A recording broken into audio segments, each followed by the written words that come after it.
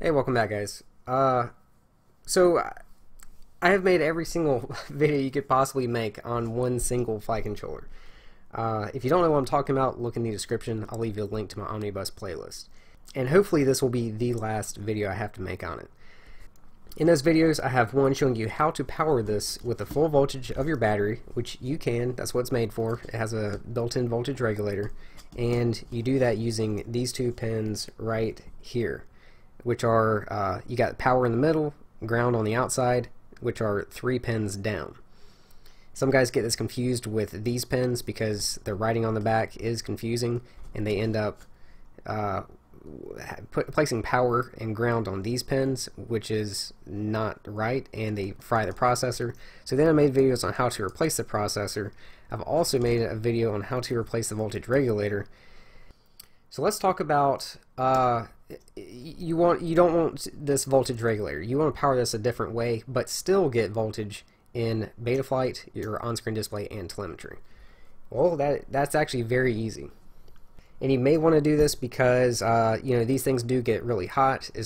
That's absolutely normal. I've said that before. It's just nature of this type of regulator. I mean, I've never had any problems I got 8 of these, no problems at all. But anyway, I'm going to show you how to do it. So with this regulator, we need to remove this from the circuit. And we're going to power this with 5 volts coming from a PDB, because we'll use a PDB that has a voltage regulator built in. I know this is a mess right now, but this one has a 12 volt and 5 volt regulators built in. You can either watch my video on how to replace this regulator and only watch half of it, just for the part on how to remove it, or the simple way would be just take some wire cutters like this, and you want to clip both of these on both ends. The reason you would do that is because this is the voltage in. It's going to step it down to 5 volts and kick it back out through this leg. You are effectively taking this out of the circuit by cutting both these legs off. The middle is the ground, and that's not going to matter, so you can leave the regulator on the board because a ground isn't going to affect anything. So instead of cutting these, I'm actually going to remove it using my hot air gun and some flux paste, because why waste a regulator? I'll save this for later, use it on something else. So let me remove it, I'll be right back. Okay, so I've got the regulator removed, and by the way, the video I was referring to on how to remove it, that's actually in my repairs playlist, not the Omnibus playlist. So these videos are going to be in one of the two. I'll leave you both links in the description. So with this removed and now out the circuit, let's talk about how to power this and still get voltage in Betaflight, your OSD, and telemetry. I'm going to hold this just like it is in the wiring diagram if you did receive one when you purchased this. This pin right here is for the receiver, as well as power and ground for the receiver, and then we've got motors 1, 2, 3, and 4. As I said before, 3 pins down in the middle is this is what you would normally use to power the entire flight controller and everything connected to it, and automatically place voltage in Betaflight, OSD, and telemetry with that ground. But now we are going to power this with 5 volts from a PDB, a regulator built into your PDB, right? You can place this 5 volt power wire, just take a piece of scrap wire, nothing fancy or special, wire it both to your PDB and also to any of these motor pins, the middle pins. So this one, for motors 1 to 4 in the middle, any of them. And then same thing goes for ground, any of these pins on the edge. You want to take another piece of scrap wire, well, 2 pieces technically, and you will solder this somewhere on your PDB where it's getting the full voltage of the battery, just like you did before, like you normally would. So this can be directly to the ends of your battery leads, or it could be anywhere else, just anywhere where there's no step downs, regulators, anything. It could even be one of your ESC power and ground pads. In doing this, even though you're still sending the full voltage of the battery to these 2 pins, it will not power the flight controller or anything connected to it, but it will place that voltage in Betaflight and everything else. To power it, like I said, we're going to be using these pins with 5 volts. Now, because we're powering this with 5 volts, some of the stuff I said in the video on how to add in your camera and video transmitter goes out the window.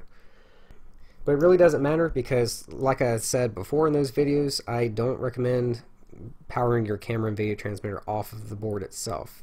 Just use the PDB like you normally would with any other flight controller. Unless you know what you're doing, I mean, I'm not saying you can't, just keep in mind you are only getting 5 volts. That means you're not going to be able to power the video transmitter at all off of this. Okay, so I'm editing this, and I know someone's going to try to correct me. Yes, you can power your VTX with the full voltage of the battery off the flight controller by jumping the RAM pin and the VBAT pin, but just power it half of an inch below the flight controller off your PDB. Keep things simple. You can get 5 volts for your camera, but I'm not going to explain that. I'm just going to tell you, if you know what you're doing, then obviously you know what you're doing. Go ahead. If you don't know how to do this, then just use the 5 volt pad off your PDB. Keep things simple, and that eliminates your chances of screwing anything up. So now let me go ahead and wire this thing in, and I'll show you what it looks like. Okay, so here is how I have everything wired. I've got the just a piece of scrap wire going either from the battery lead or anywhere else where the PDB is getting the full voltage of the battery to these 2 pins here. Power in the middle, ground right here.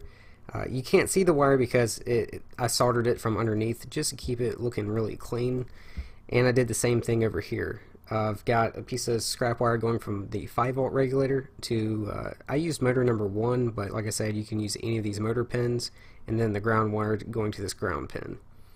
Then I placed my ESC motor wires, 1 to 4 here. I've got the camera video going in here, video transmitter coming out here. And that's pretty much it.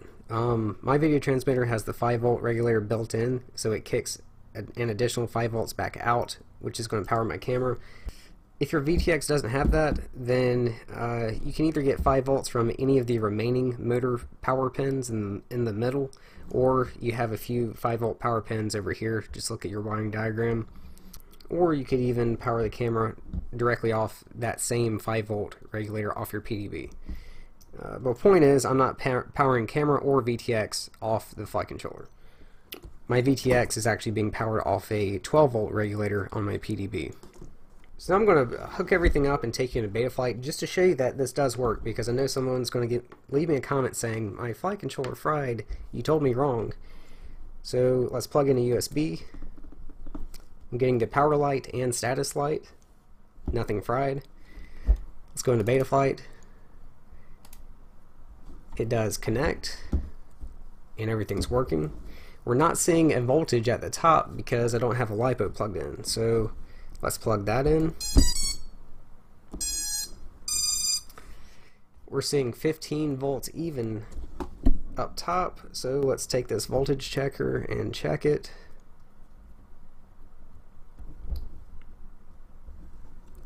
And we're getting 15 volts even. If it's not perfect, then you can just watch my video in the beta flight playlist on how to calibrate your voltage, but it should be pretty close. And if you're still not seeing a voltage at all at the top, then make sure you have VBAT turned on and save and reboot. So that's going to do it, guys. Hope this works out for you. Thanks for watching. I'll see you again soon.